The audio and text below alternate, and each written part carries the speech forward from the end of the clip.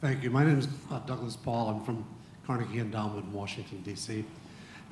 In recent months, in various forums, U.S. Trade Representative Lighthizer has said that from his experience, the WTO was never outfitted with the tools to manage a mercantilist approach to the economy that China now brings, and that China does this in such a sweeping, challenging scale that the U.S. should work to fundamentally readdress the principles on which the WTO is founded. I'd be interested in your reaction to that characterization.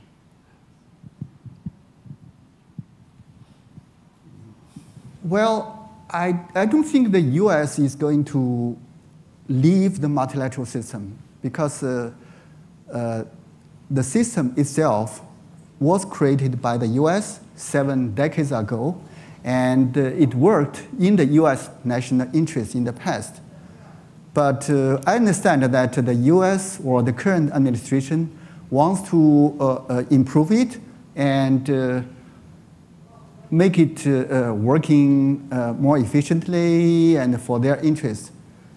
But it's up to our members to make decisions how they reform the system. And as for China, I think it's important to, personally, I think it's important to engage China and work China within the system instead of confrontation outside of the global system. It's my personal view. Minister. Well, regarding the multilateral trading system, the Deputy Director General already mentioned the decision-making process at the WTO requires consensus.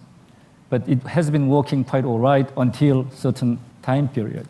Now, given the power shift in the world economy, the many different emerging countries are confronting with the United States and EU. That means you never have any consensus on any difficult issues. That's the kind of thing we got stuck with. If you go to IMF and World Bank, there's a board system. They have a weighted voting so that they can have some kind of solution. But at the WTO, one country, one vote requires consensus. That means we must admit it'll be awfully difficult to make any kind of sensitive decision. This is how we prolonged for 16 years to conclude even a Doha round. I mean, we never had that kind of occasion before on the GATT system. So that's the problem we have to solve.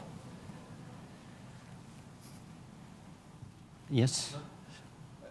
Only briefly. I think what we really have to get used to is that we live in a world of global governance which is mainly shaped by the United States with some assistance of the European Union. And now we have new forces who claim that they also would like to shape global governance to a certain degree.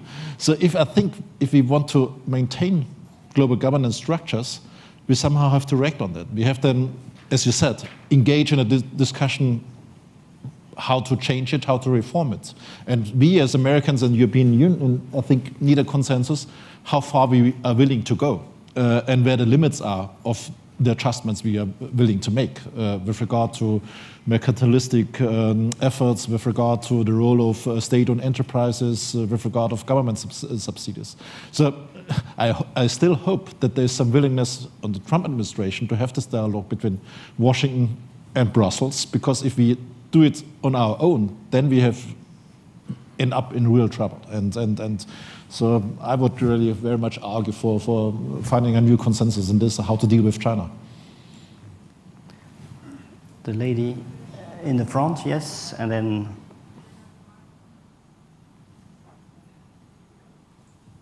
Well, thank you, Asya ibn Salhalawi, Ambassador at Large of His Majesty Mohammed VI. My question goes to Stefan Meyer. You have suggested as potential answers to the rise in protectionism to improve governance, both supranational government in Europe and, of course, to alien WTO address its woes. My question is how you do that at a moment where Europe is totally reluctant to any strengthening of its supranational, you have even said the word, move And second, do you think that the what we call the couple Franco-Allemand is strong enough to address this issue? And second, what would be the chances to get there, knowing, you know, that the populists are basically against any kind of reinforcing, you know, Europe? The other question is related, of course, to WTO, and which is much more recent than the historic international organization, but which is totally, are we condemned to paralysis? What you, as Deputy Director General, are proposing. So are we going to be prisoner, you know, of this consensus impossible to reach forever? And as far as the reforms of the international organization, the economic organizations, we do know it's been on the agenda for quite a long time. Everybody's aware of the discrepancy and anachronism between their functioning and the requirements of the changing and evolving. So what are the suggestions, except of saying that we are in a sort of quagmire and that we have to get Trump's administration and the EU and the major thing. Of course, knowing that the voiceless, who is the third world and even the emerging countries, have no say in this respect. So what are potential avenues to get out of this total, you know, blockade? Shall I react Excellent point. immediately? Yes, sure. Go ahead.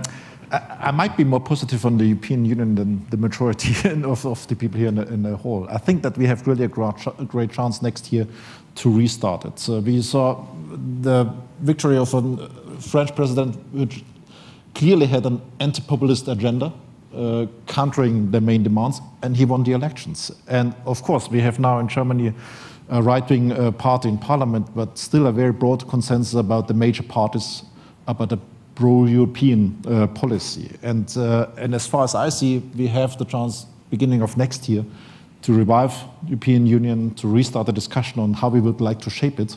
And Brexit might help to a certain degree, because many member states of the European Union are about to learn now what it means to leave the European Union and not to have it. But this won't be sufficient, as I said. I think it's very important to strengthen supranational efforts within the European Union, but also to enforce the dialogue with other partners. And here we still leave it mainly to the member states to do so, and we have also strengthened the European Union to do so. And not only, of course, to talk to our classical, traditional partner, but also to look beyond and see who else might be have an interest in strengthening global governance, and who might have proposals we can agree to, or we at least have to discuss. So I'm a little bit more positive than your questions tempt to. Can I just add something? Both of the questions have a kind of commonality of what do we do in a period of lack of leadership. I think that given the problems the WTO has moving forward, and the difficulties that the United States and China have in the economic relationship, I think there's a case for the US and China to basically take it outside the WTO and settle these issues bilaterally. For example, we have in the WTO right now the issue of China market economy status. I personally think it's overestimated because of the nature of protection in the United States. Whether you grant China MES or not is not going to have dramatic impact on market access, but it's an issue. I think you could see a situation where the United States and China just say, look, we're major powers, we're going to settle this.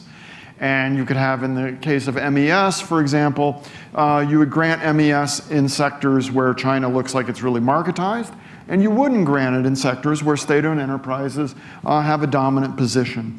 And you can kind of go through, and in return, you know, you would have the United States granting some constraints on the application of anti-dumping and countervailing duties.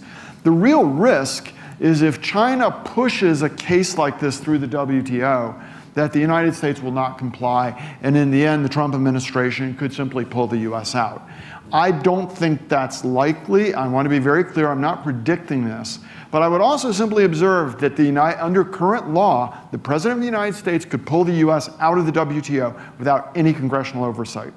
So I think, given the sort of dysfunction in the WTO, it is a very risky game for China to really press these cases with the United States. I think it would be better, frankly, given the condition of the WTO, to settle it amongst ourselves.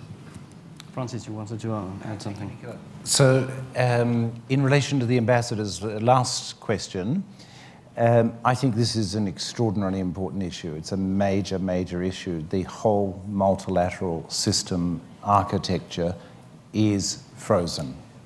And this is across all organizations, it's not just the WTO, and cannot find the way to move forward. And I think that we really have to address this, because at the same time, never have problems been more global in nature and therefore more in need of multilateral solutions. So 3 suggestions, small suggestions are, first, maybe we have to accept a multi-speed system.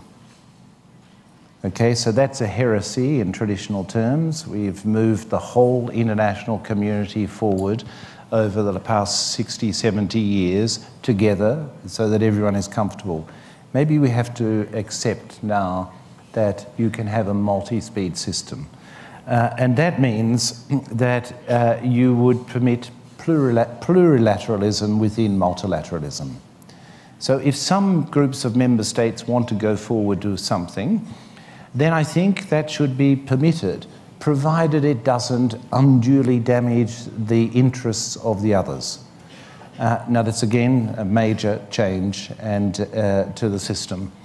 And then thirdly, I think that we are seeing a change in the nature of international cooperation. You know, for 100 years or more, the instrument of cooperation was the treaty.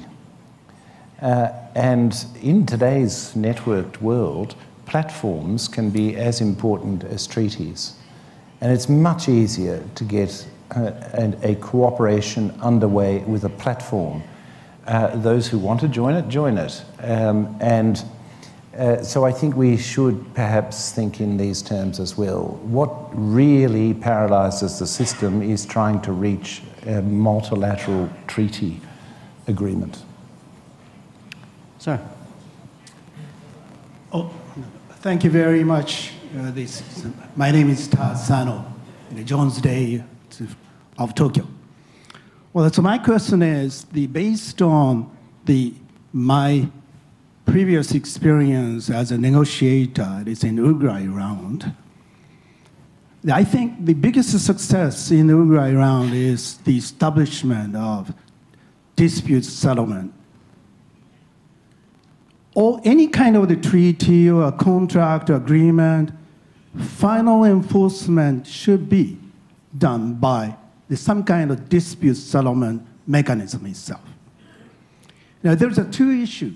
One thing is about the dispute settlement issue of the WTO, and also this is another jeopardizing thing is as Mr. Mayor said, that ISDS agreement or the mechanism. These 2 should be one of what is some kind of the final result to solve a certain kind of question. The protectionism itself is not just against the liberalization or something like that. Important thing is we need to have such kind of legal infrastructure. It seems to me right now that's according to, reading some kind of newspaper that the appellate body of dispute settlement mechanism is in WTO. It's really jeopardized by not having all the nominees in the appellate body. I think you have the 7 members or some, and already 3 is completely absent. And so maybe next year that would be just only 3 in the out of 7 the members of the appellate body, if I'm correct. And that completely paralyzed such a dispute settlement mechanism is one thing. And about ISDS, in the TPP, we try to have the ISDS, but to my knowledge, TPP 11, some of the countries try to just delete such a ISDS issue. And the same thing in NAFTA. Okay, it is one of the ISDS, Another one is arbitration mechanism of the anti-dumping and countervailing duty issue, which is both, this quite important, the chapter in NAFTA, but that is completely challenged. And so many of the, what to say, now the FTAs or some of the bilateral, the investment agreement and so on, the ISDS cannot be the really centerpiece of the treaty now. How do you think about that? Is this from the business side, from Maya, and is it from Mr. E? What's going on is on WTO in that kind of issue? Thank you very much. Thank you. Yes? Shall I react on this? I think we made a decision in Europe right now to separate investment protection from trade policy. The future trade agreements we will have will be mainly on trade, and we will deal with investment protection separately. On the other hand, I think we have also a really major issue of innovation, our CETA treaty, our agreement with Canada, where we created a kind of international investment court dealing with ISDS. We learned that this is more acceptable to our critical public to have that, not to leave it to merely private structures, but to have the states have a strong say in how to set up this court. And this is certainly an innovation we proposed to the United States in the context of TTIP, and which we will certainly also propose to Japan in our free trade agreement with Japan and all the others we will negotiate. We think this is a major issue of innovation we have. Yes, you wanted to add one quick one? Yeah, I mean, about ISDS, it's not the same for all kind of ISDS, because Korea-US FTA included ISDS, but we attach a lot of conditions. So private companies cannot sue the government for certain areas, especially social policies like environment and labor policies.